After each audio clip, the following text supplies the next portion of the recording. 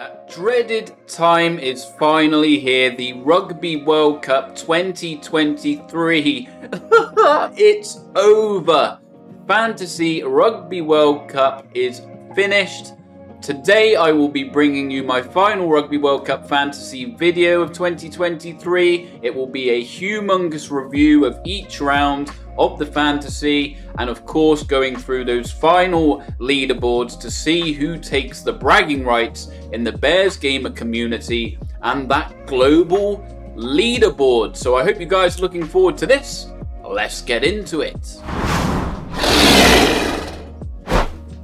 Hello rugby fans and welcome back to the channel. Today, as mentioned, I am here with my final Rugby World Cup fantasy video. We will be reviewing each round, going through my picks, and then finally doing a last look at the Bears Gamer Championship standings to see where you all came and how well I did myself. We'll also look at the global leaderboards because a few of you in the Bears Gamer Championship has done very, very well in that as well. But without further ado, let's get into it. I've really enjoyed this World Cup, particularly with the fantasy stuff. It's really helped grow my channel. We've picked up many new subscribers. The videos have been getting good views for the fantasy content. So number one, I would like to thank all of you who have tuned in to my fantasy content over the course of the Rugby World Cup. I've received lots of nice messages on Instagram, TikTok and other social medias saying how my videos have helped people win their little private leagues with family members and things like that. And there is no better feeling than me knowing that this channel has helped you guys at some point during the last few months and taking some big enjoyment out of the Rugby World Cup. So thank you guys. Thanks for joining in with the channel for the past 2 months. Of course, the fantasy content still continues with the Premiership Fantasy Rugby. You can join my leagues for that. I will keep the content going on that. And then for International Rugby, we'll be back for the Six Nations. They usually have a fantasy game. So if I don't see some of you guys until then, it's been a pleasure. And I've really enjoyed having you along at the Bears Gamer YouTube channel during this Rugby World Cup. So thank you. And let's get into our round number one. Now this seems like an absolute age away. It really does. I had 556 points, and just by looking at the players I picked, Tupou, Fischetti, Ruzza, Flamon, we got Khaleesi, Michael Leach, Valentini, Carter Gordon, Lamani, James Lowe, Nakamura, Ringrose, Matsushima and Ange Capuzzo. Looking at it now and going back to that first week, it's not a bad average score really. I think the disappointing thing for me was the James Lowe as my captain, and I think he was even my triple captain for that week, which didn't return well at all. It was a very, very bad triple captaincy pick. Of course, in the game itself, he had a few chances to score tries and other people took those chances, so disappointing there. But elsewhere, Tupou 41, Michael Leach 51, Ringrose 59, Capuzzo with 49. Not a bad average score, 556. We got even worse though for round number two. Some real shocking performances. I'm looking at Lewis with 5, Geelong with 6. Not great. We got Vincent with 13. Some of our better performers were Caleb Clark, 88, Grant Williams, 71. So yeah, some good scores, but also some poor scores. Again, another poor captaincy pick. Jaminet only picking up 44 points for me there in an overall score of 437. Moving on to round three. This was a big week with 885 points. The majority of that coming from the captaincy choice of Pinot of France. If you go back to the round three fixture, it was against Namibia. He scored 166 points, which of course was doubled for the captaincy. We also had Dupont with 106. Theo Dan started my run of picking hookers very, very well throughout the tournament, scoring 71 points against Chile. Of course, Martins started becoming a staple of most people's teams. Ramos 64, Tommaso Allen 50, another good shot. And we amassed that score as well with Fafita getting -12, getting sent off. So yeah, 885 I think ended up being my highest score of the tournament. Round number 4, another very good performance, 844. The main reason there was Darcy Graham. Of course, he was my captain, amassing 390 points, 195 against Romania, including several tries. So that was again another good captaincy choice. We also had Ardi Surveyor with 92 points.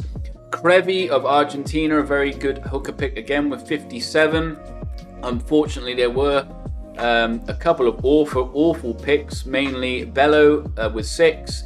And then Mapimpi, of course, that's when he picked up his injury and only amassed 4 points for me. That is when I went fairly hard on Uruguayans as well. Ardao and Freitas not playing particularly well. We move on to round 5. Again, another good score, 788. We're starting to find our flow now. Ramos was 71. We had Leicester 106. I had Charles Pietau as my captain, earning 140. Should have gone with Leicester as my captain, but I didn't. Damien McKenzie, 82 points. Martins with 41. This is where he started reeling off big performances after big performances. Not a single choice in single figures. The worst performing was Gigashvili with 13. Flamon was with 11. So 2 poor performances there. But for the last 3 rounds, we've been almost at 800 points. So I was beginning to get happy with that.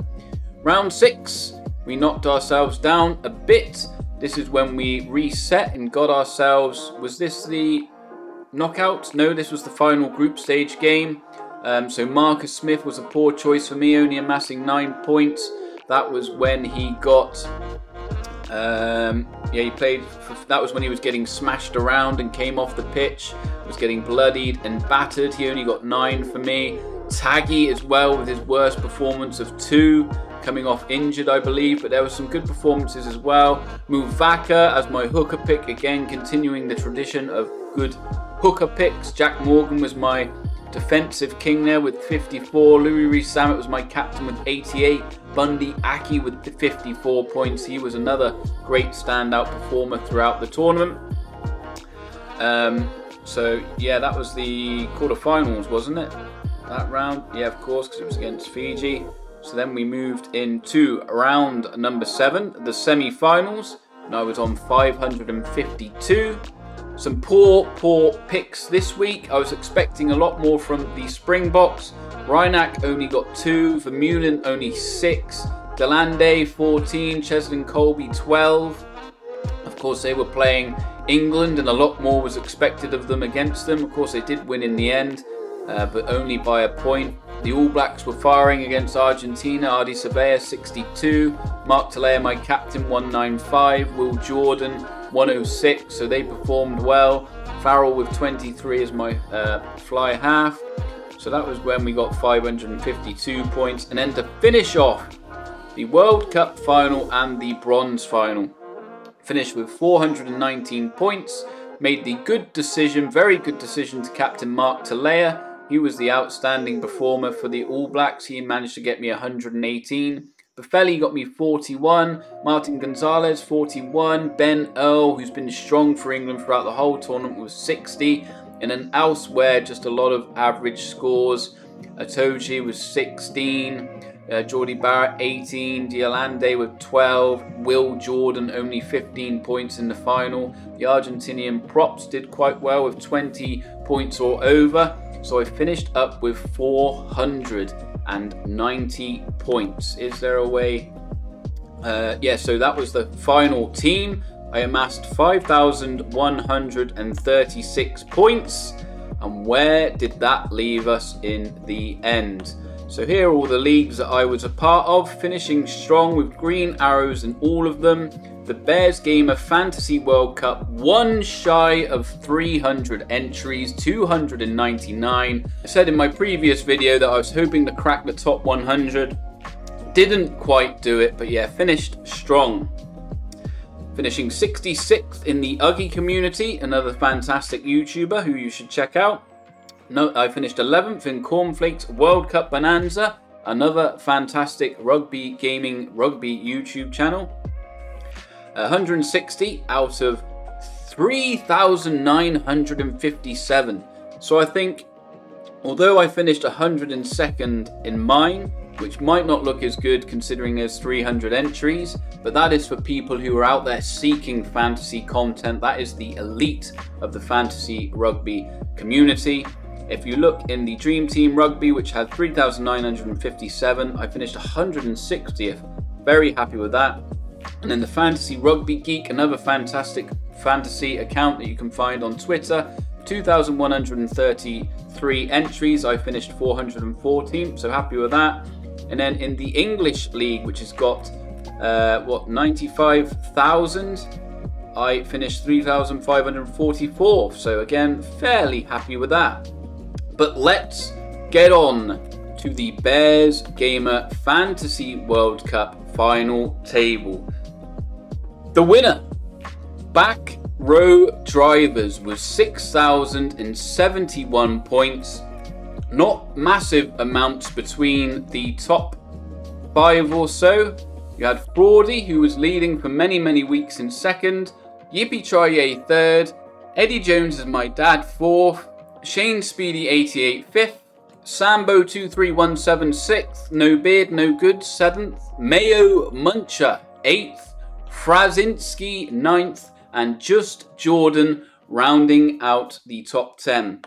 I'm all the way down, as I mentioned, in 102nd, and I am a good 900 or so points behind some of these. Let's look at Back Row Drivers' final team. So we went with Malhern 34, Theo Dan 49, Gajo 25, Itoji, Petty, Issa, Surveyor, Ben Earl, Faf de Klerk, Richie Mwanga, Mark Talea as captain, Rico Ioane, Geordie Barrett, Henry Arundel, who had a terrible final round, Will Jordan as well with 15. So yeah, you got 456. I got 490, which is actually, looking at the scores here, a higher final score than everybody in the top 20. So really good finish. But congratulations to Back Row Driver, who is the winner of the Bears Gamer Fantasy World Cup.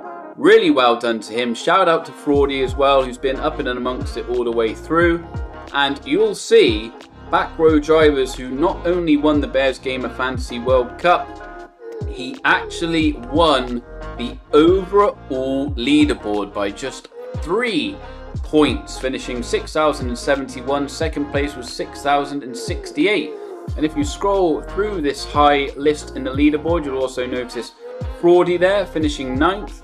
Yippee-Try-Yay, finishing 12th. Eddie Jones is my dad, finishing 16th. So players who are all a part of the Bears Gamer Fantasy World Cup, all doing incredibly well in the overall leaderboard.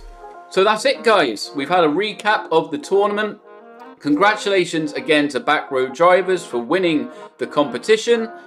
And that is it for the Rugby World Cup fantasy content. Of course, we've got to wait another 4 years now to the next Rugby World Cup fantasy game. But hopefully you've enjoyed my content throughout, and perhaps you'd like to join the Premiership Fantasy Rugby that I've got going currently on the channel. And then, of course, once the Six Nations comes around next year, perhaps you'll venture back to the channel to get signed up for that, and we'll go again and see how many entries we can get and just have some extra fun whilst watching the rugby each week.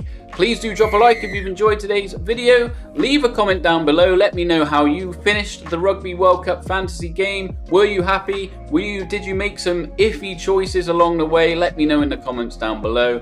If you haven't already, please do more that subscribe button. I've been the Bears Gamer. Thank you all once again for joining in during this World Cup with the fantasy content, and I'll see you in the virtual scrum.